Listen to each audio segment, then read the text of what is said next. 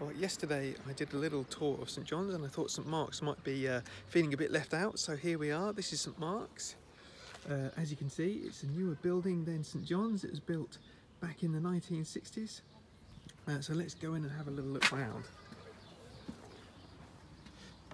Open the door. The doors, at the moment, the door's being just lock that there just so no one else comes in. This is the hallway.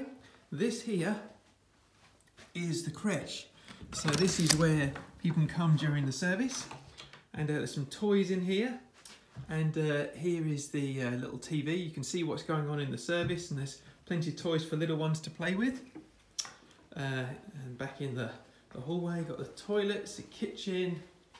This here is the room where we usually have our children's work on a main Sunday morning, and there's a cupboard with all the craft bits and pieces in, and there's some craft work that the children have done in the past.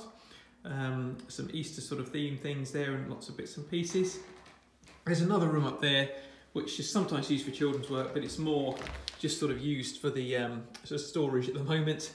And this is what we call the lounge, and this is where our teenagers come on a Sunday morning, and also for lots of different groups we have in here. There's a big TV which is quite helpful for sort of having groups and things in here. And this is the main hall in here. So this is where the main service happens on a Sunday and other things as well.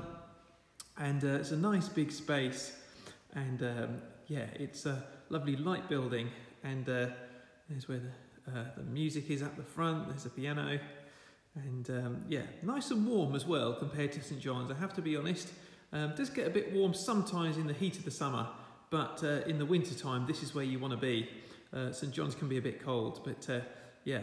So I hope that one way or the other you come and have a look at our churches for yourselves, whether St John's or St Mark's, and yeah, come and discover that they're actually lovely, warm and welcoming places. Warm, you know, in terms of welcome, and yeah, it'd be lovely to see you at either church.